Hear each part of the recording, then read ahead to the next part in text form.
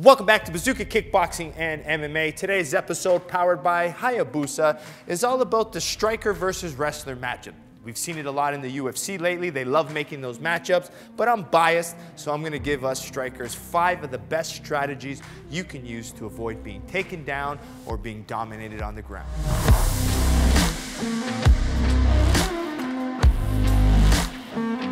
All right, in today's episode, we're talking about the striker versus grappler matchup. We've seen it so much in the UFC lately that we need to discuss it. And me being a striker, I'm gonna help my fellow strikers avoid being taken down. So I'm gonna give you 5 of the best tips and strategies I feel will keep you safe, keep the fight on the feet so you can get the win. All right, so the first thing, one of the most important things I believe is using your feints, okay? So the wrestler obviously is looking for level changes, right? Matt's gonna try to get in.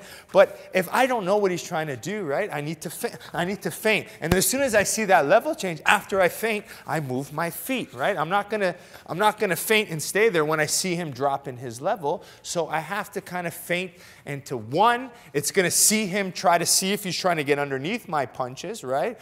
Or 2, see if he's scared of my punches. Because if I feint and he evades, okay, I'm good. I'm gonna keep him guessing and being scared to kind of come in by constantly feinting. But you know, when I feint, look at my position. I'm not feinting really high because at this point, I don't want to give him my legs. So when I'm feinting and I'm playing on the outside, look at my hip position. I'm ready to sprawl if I need to. I'm ready to pull my leg and to evade. And even here, my hands are loose, right? When I'm feinting, I keep this hand loose. So if Matt goes in, at least I can create a frame. And one of those, we call it the frame and slide here. One of the best to do it in the UFC is Israel Adesanya. So he feints a lot. As soon as he comes in, he slides with it. Boom, and he can attack off of that. So using the frame, sliding out, it just allows you to see the level change a little bit more. The biggest problem what strikers do is they stand really tall in their stance, which is a big mistake in MMA, because one, I don't have option to exit. My hips are too in, right? I don't have, even if Matt shoots, I have the option of smacking with my hips and then shooting my sprawl. I have more stability in the ground this way, okay? So making sure our hip position is right while we're feinting. Now, the other thing we want to start doing now, which is point 2, is trying to evade with stance switches, okay? So what happens now, if I just sit here and feint and I leave my leg, they might go grab the single and now I'm having to defend, get off, push off, do my thing. So I want to avoid that to begin with, okay? So even when I'm feinting, boom, part 2 is I'm going to start backstepping my feet. And even when I'm feinting here, I pull my legs back. I'm constantly giving different stances. I don't want to give him an easy single leg. I don't want him to be able to just grab my leg from the outside. So by constantly feinting and switching legs this way, right? As soon as he goes to grab my leg, boom, bang. See how I can backstep, create my space a little bit more effectively.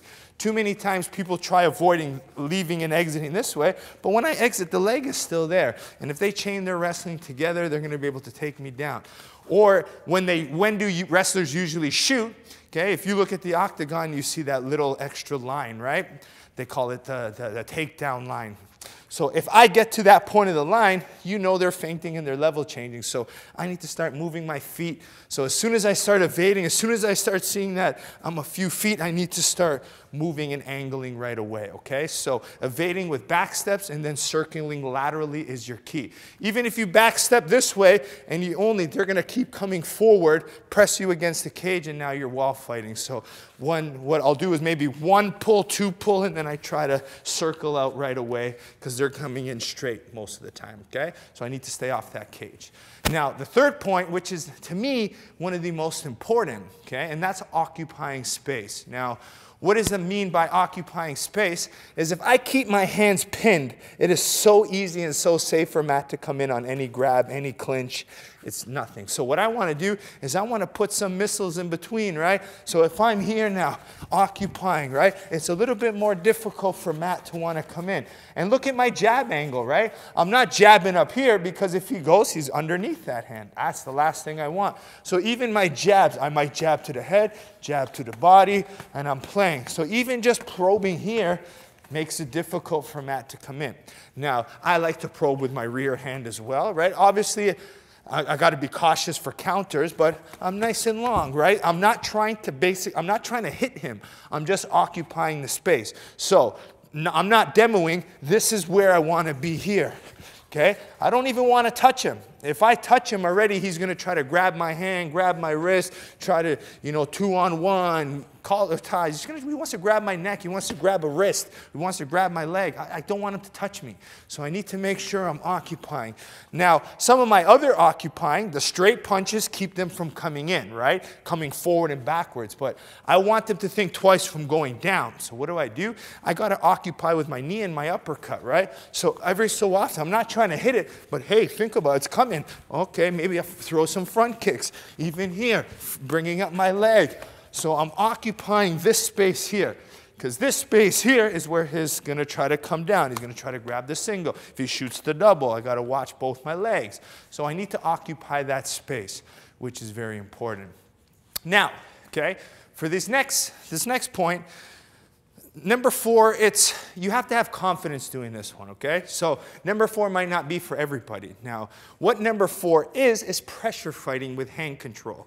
Okay? That is one that takes confidence. And most people want to move and evade, but sometimes pressuring the wrestler is going to make it harder for them to take you down, right? And if I do it properly and strategically, if I just pressure up here with no hands control, I'm done.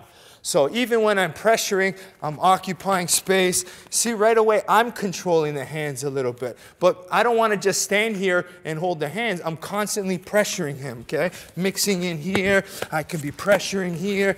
I want to keep connected and pressing them backwards. A lot of wrestlers need to come forward. They want to get that overhand into coming in. You got to avoid them from doing that. Their forward pressure is what they want. So by constantly pushing them backwards, you're good. So when I'm pushing backwards, I could hand frame if I want, right? I'm going to stay here and move them backwards. Or I might keep feinting and they might move back naturally. So I'm going to keep coming here. I'm going to keep punching and I want them to keep moving back, right? So by them constantly moving back, even if he goes to shoot after, boom, they're too busy. They don't have enough power in the shot, right? They want that little bit of that push to get in. But by them doing this, moving backwards, very hard for them. The key thing to this, though, is you got to keep the pressure. What a lot of wrestlers want is they want you to attack. They want you to get overconfident, right? Why? Because what happens, say I'm pressuring Matt and I start swinging this way, he's going right underneath, and that's what they want. So what a lot of wrestlers will do is they'll hit you first, boom, boom, boom. They'll back up, make you get aggressive to throw, and then look, I end up on my back, right? I'm getting taken down. So the idea is don't overthrow, okay? So you don't get taken down and you don't get underneath, but you have to keep them moving backwards. And it takes a little bit more confidence. It takes a little bit more understanding in the wrestling because now you're connected. They can try to duck under you. They can grab. But still, moving backwards, you're easier to break. Your sprawls will be a little bit more effective because they don't have the power. So it's a more higher level, more confident strategy. Now, even with this hand fighting, this is the 5th point I wanted, is avoiding, as strikers, we like that tie clinch, okay? But the problem in MMA is that's not, if I'm fighting a wrestler, that's not the position I want. If I get here, it's very nice that I could knee, right?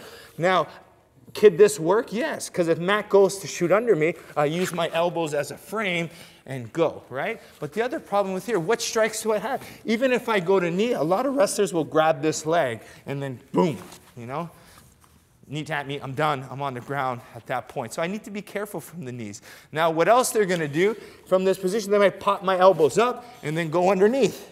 Now I have nothing. I can't get an underhook to be able to survive. I can't clinch at that point. As soon as he gets under my elbows and he gets that body lock, I'm gone for the ride, okay? So what I suggest is not closing the hands. This is what we call open clinching. So if we are going to engage in a clinch, I always say I have the collar tied, but I like to have the bicep control at least. So even if Matt tries to go in, grab, I can still push here. I'm more connected when I have the open guard. I can fight the hands a little bit, okay? Even with the open guard, right? And he tries to go get a body lock on me, I could still move here. I can still be a little bit more effective and in control of their body if I play with an open clinch, okay? As soon as I go in here, I'm going to get my knee grabbed, taken down off balance, or boom, I'm gone, right? And that's the one thing you want to avoid, letting that wrestler put their hands together for that body lock. I mean, you can defend the single, those are okay, but as soon as they get that double, you're going for that ride. So still, you have to practice defending the single leg takedown, breaking it off, creating your space. There's still more to it, but these 5 strategies are at least going to put you in a position before they even grab the single leg, keep you safe, keep your distance. And at the end of the day, we want to be able to pick them apart without getting taken down. And to me, these are the 5 best strategies. All right, hope you liked this video. Make sure you like, subscribe, share, and make sure you support the channel sponsors. We have Hayabusa by going to HayabusAFight.com, Perfect Sports Nutrition. I also got 20% off for you guys using the code Bazooka20. And last but not least, we have BazookaTraining.com, where for only $9.99 per month, you get full curriculum from me with over 200 archive videos at this point now. And every single Monday, you get 4 brand new videos. Home videos, you need 0 equipment. You have a bag, whether you have a water bag or a hanging bag, I got full curriculum for you. We have sparring drills and tutorials. Every Monday, 4 videos, 200 video archive, and you get to select what you want to work. If you're having trouble with your knees, search knees, all your videos. If you have no equipment at home, go to home workouts. You have a bag, go to bag workout. You have a partner, sparring drills. It's endless curriculum. Here on YouTube, I give you the concepts, but if you want the full workouts and how it goes together in the whole system, BazookaTraining.com. All right, we'll see you next time here at Bazooka Kickboxing and MMA. Share with your friends, not with your opponents. I take that back. Share with your opponents because we need some more subscribers here. All right, we'll see you next time. Welcome to Bazooka Kickboxing and MMA online training. I'm Bazooka Joe Valtellini, the owner here at Bazooka Kickboxing and MMA. Over the past year, I've designed and created a website to teach Bazooka curriculum at home and across the world. The purpose of this website is for you to, 1, hit your fitness and health goals, all while learning world-class martial arts instruction from me. The beautiful thing about this website, it's geared for all levels. So if you're learning martial arts for the first time as a beginner, we help you progress into the bigger stages. And if you're a pro fighter, guess what? We have different fight concepts for you to improve your tool set and your skills in the ring or cage. As the fastest rising kickboxing world champion and a lifelong martial artist with over 30 years of experience, I've been able to combine my passion for martial arts and teaching to create this website.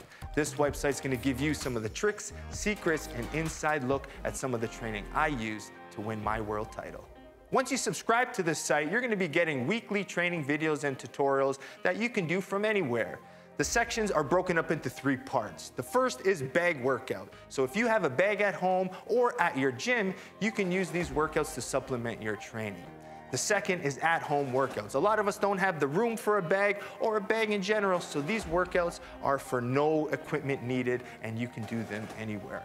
And finally, the tutorial section. If you're having any problems with a specific technique or fight concept that's covered in any of the workouts, go to the tutorial section, learn the technique, and then go back to the workout, and this time, do it with proper technique.